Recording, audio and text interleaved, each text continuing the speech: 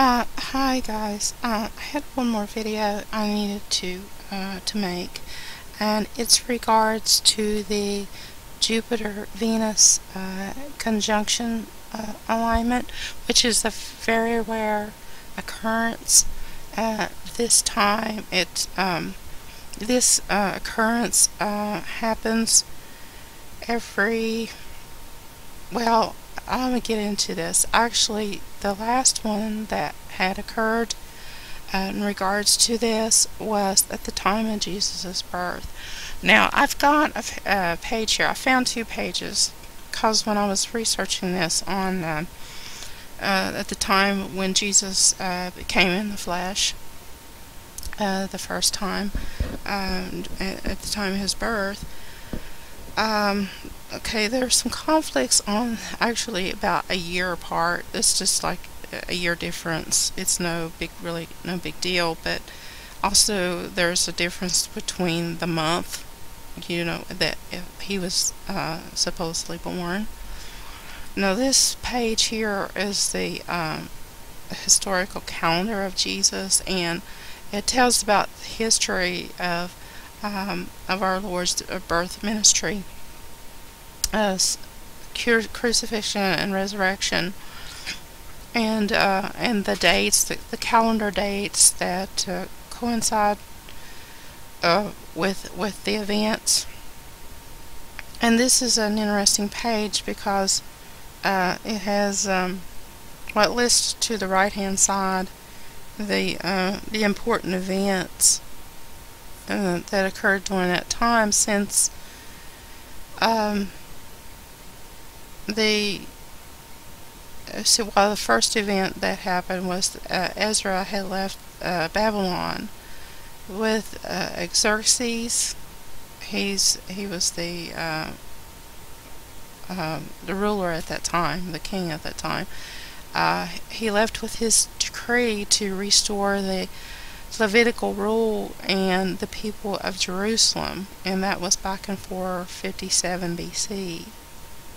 In the first Nisan of that month of the Jewish year 3304.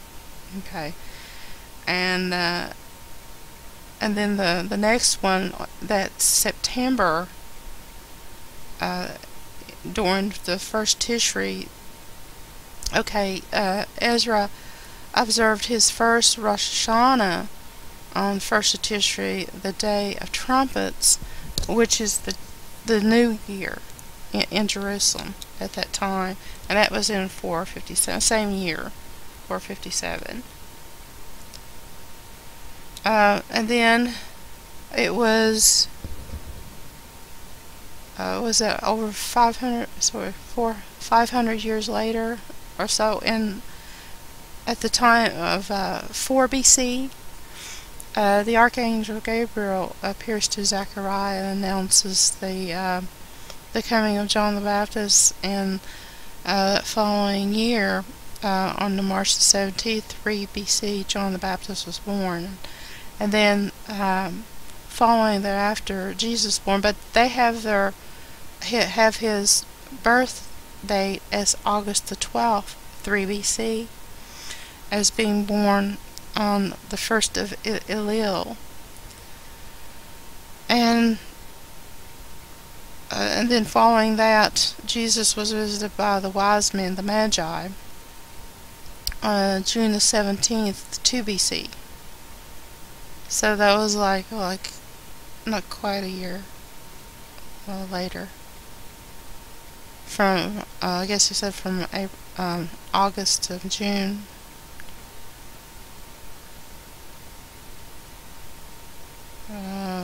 Okay, that's a little less than a year, but anyway. Anyway, it says that Jesus was born before sunrise on the 1st Elul,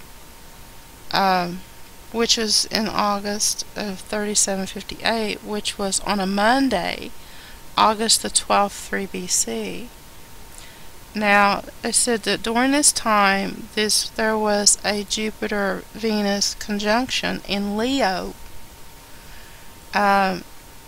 was 422 arc minutes in separation, and the wise men, the Magi, saw Jesus' star as it was rising in the east. Thus, their own witness to this conjunction near the King's star Regulus, which is in Leo, was judicially construed as the Messiah's true date and approximate time of birth. And Jesus was later visited by the Magi on the eve of the 16th of Tammuz, 3759. See Matthew 2:1-12, which was Tuesday evening on June the 17th of 2 BC. And Jesus was 10.5 months old at the time. That's what I was trying to figure out. Okay, that was less than a year. And then the Jupiter-Venus conjunction in Leo was 6 arcseconds from the concentricity. When Venus is sufficiently aligned from the Sun. Okay, it was aligned from the Sun, and the sky is crystal clear. Venus can barely be seen with the naked eye in broad daylight. And this dazzling conjunction was significantly brighter than Venus alone, which was certainly visible in broad daylight in the clear blue sky. Okay, I want to move on to another article, because I do have a lot in regards to this amazing phenomena that are very rare occurrence. Okay, this is the other page that I'm going to link to just real quick, because it has different dates on it. So just, if anyone is wanting to study further about the it's about like the feast days that is surrounding the birth of Jesus and the Star of Bethlehem theory. I'll just leave this page. And because this is from the I'm not sure where this is from. Okay, National Geographic, searching for the Star of Bethlehem. Okay, this also has a picture showing the alignment at the time that they were saying that the Jupiter and Venus presumably occurred on June the 17th, 2 BC. Okay, so you say that there's a difference between just 1 year. Okay. 'Cause that's just what I'm just trying to bring up here, actually, where it pinpoints. But the most important thing is that these two heavenly bodies in the sky, God's creation, He put these in the sky for signs, as for Jesus' conquer over Satan. And what is happening this year, the same conjunction, is the sign that the first is that our Lord Jesus came in the flesh the first time, so He's going to come back the same way in the flesh, and these two are the sign of His return. Yeah, and that's all I wanted to say there. So I'm just going to leave links to everything, to this article, and let's see, there was something else here.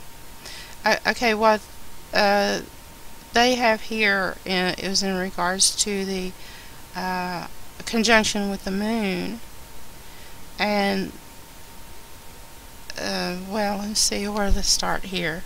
It says that Jupiter was a Hebrew name was Zedek, which meant righteousness. And so Jupiter is a sign of the King of Righteousness, or the righteous ruler, which is Jesus, and it was recognized as a Masonic star then. And it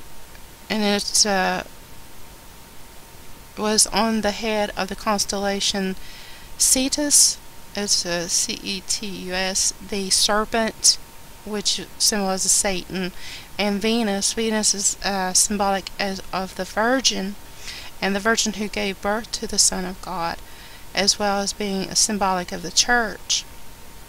Was in the ribbon that connects the two fishes of the constellation Pisces and the moon, was at the mouth of the ram Aries, the constellation. And says the truth is that the sign does represent evil in its entirety. He is the enemy of our soul, Satan, and all the influence Satan evokes in the world. Cetus is the biggest constellation. Okay, got that one. And okay, we have to remember in Genesis 3:15 that God gives a prophetic message to Eve in the Garden of Eden. He tells her that her seed, which is Jesus Christ, will crush the head and the seed of the snake, which is Satan, while the seed of the snake will bruise the heel of the seed of the woman, which is Jesus. And we finally see this prophecy fulfilled in Cetus, which is the serpent constellation. And this star sign represents the time when Jesus will return to take his place as ruler of this world, and evil will ultimately be defeated for good. Amen. Cetus is a three-natured beast. His a fishtail, a reptile head, and a mammal's paws. And these three examples represent three sources of imprisonment of sin. The fish represents the world, the mammal represents the flesh, and the reptile represents the devil. And these three areas in which the church will struggle as long as they are connected to this world is the monster. The Aries has broken the band, and the church is the beautiful Cassiopeia enthroned in heaven. That's another constellation, by the way, and partaking of the marriage feast. The three areas of our enslavement are being defeated in the sign. Look closely. First, a river of God's wrath is scorching the paws, the flesh. Next, Aries is pressing down on top of the head and the neck, the devil and the world. And finally, Taurus, the bull, is trampling down on its head, the devil. And this picture completes the defeat of Satan. It says the gospel truth is that, remember the Aries, and they're talking about the heavenly bodies, they're the constellations.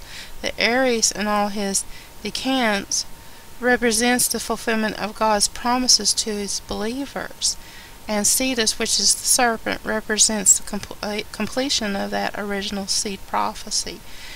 Here is the seed of Satan receiving the crushing bruise to the head from Aries, which is the triumphant lamb that was slain, who is trampling this sea monster under its feet with the same forepaws that are severing the band that binds the fish Pisces. The river of light that issues from Orion's foot is flowing directly into the monster, who is desperately trying to stop it with its forepaws.